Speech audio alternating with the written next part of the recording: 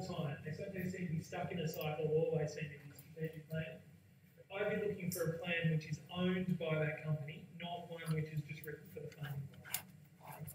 And sometimes I've even advocated to such organisations that they need to kind of have one plan for the funding body to show them, and they need to have another which they truly own and they truly believe in. You're looking for an ability to drive a complex organisation with multiple priorities, which can be a challenge for strategic planning because it means multiple people, multiple functional units, long, complicated plans.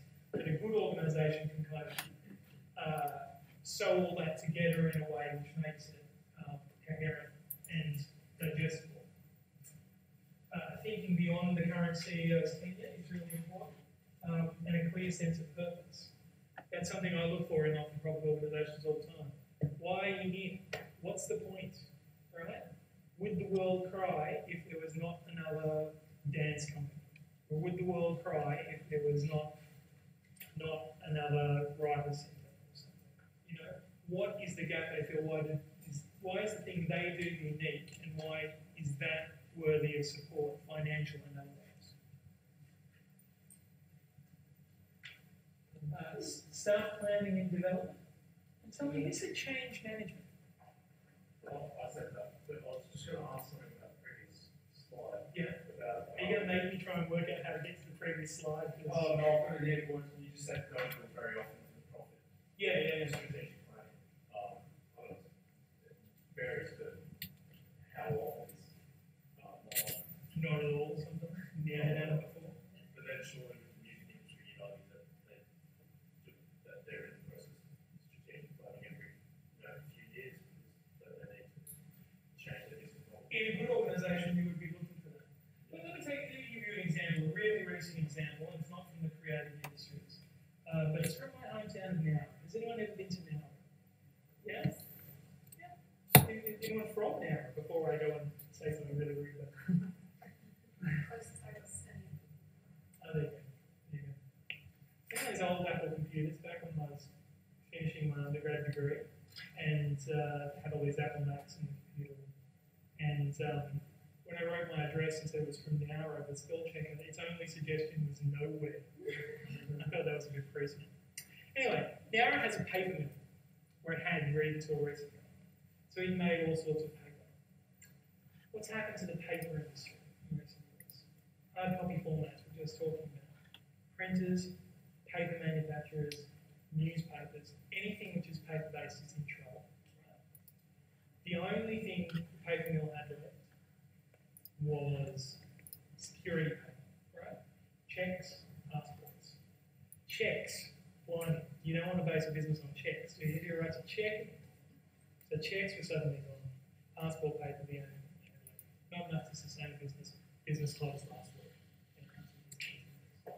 So, we might suggest that there is a company, we don't know the full story of course, but we might suggest that there is a company that is not strategically planned properly. It couldn't change itself. It couldn't morph itself into something else. Even though the external environment was changing very, very clearly. So your example about the music industry. Yeah, you would absolutely expect a company within the music industry to be strategically planned based on the volatility of the environment, but that doesn't mean that. You know, maybe I'm being a bit mean to the paper, right? Because maybe it was strategically planning up the wazoo, but there's just no way out of that problem. That's a possibility too. But yeah, just because, so I guess the point I'm making is just because an industry is undergoing obvious external change doesn't mean that individual companies are reacting to it or reacting to it. Change management, you said? Yeah. So sometimes change management is a kind of euphemism for HR issues. Is that what you meant? Yes, so it just means organisation change within the business or company that would, ties in with strategic planning. Yeah, okay. All right. Okay. I'll take it to mean organisational change because that's kind of, yeah, and then I'll talk about HR and business stuff. But for-profit companies, again, they don't do this particularly well either. They don't staff their companies well. It always astonishes me that if you want your accounts done you'll get an accountant. Or if you want your contracts done, you'll get a lawyer. But if you want to do probably the most important thing for a company, which is staff it with people, you'll have a go yourself. You know, you'll sit on the interview panel, you'll put out the job ad, you'll sort through resumes, even though you have no background in that and no idea what to look for. And it's the most important thing in many ways, the most important thing that a company can do. So that's why I say that they don't do it very well. It's a big hit and miss, you know. It's not uncommon to go and see a company in the creative industries and they'll say, oh, well, we tried that designer and he was here for a while and that didn't work out. And then we had somebody else and she was terrible. Oh my God, I couldn't wait to get rid of her. You know, this kind of just poor HR choices is something that you see quite a lot. So, in a company which is doing it well, you're looking for an ability to source the right people. You're looking for a commitment to the individual growth of those people within a company. Particularly if you're thinking of them in succession planning, if the owner is thinking of those people as potential investors in the company in the future. Again, you're looking for a good organisational culture, and you're looking around smart thinking around roles and structures. It is not uncommon to walk into a design company, a graphic design company, and all the desks are filled with designers, and you sit down with the company head and they go, I just don't know why we can't bring any dough in. And so have you employed any salespeople? They go, no, but we're a room full of designers, you know.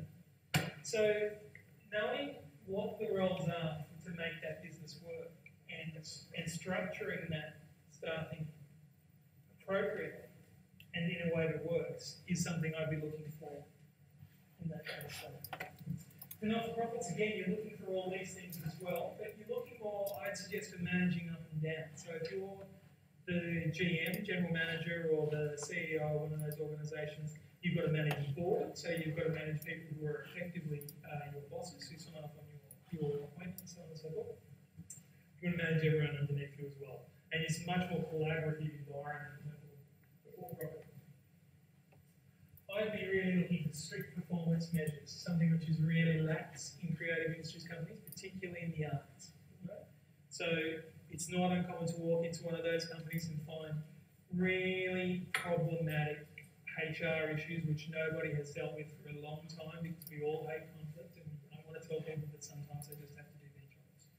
You know? So you're more likely to find performance measurement over here for a for-profit company than you are in a not-for-profit company. So that's what I'd be looking for. I think you're also looking for a diversity of people and experience. You know, when I walk into a web design firm and they're all funky Mondo hipsters who are around their 20s, I start to worry.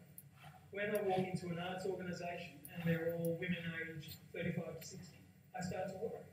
Not because I worry particularly about Mondo hipsters or women in that age group. I worry about the lack of diversity within those groups. If I don't see a diversity, how can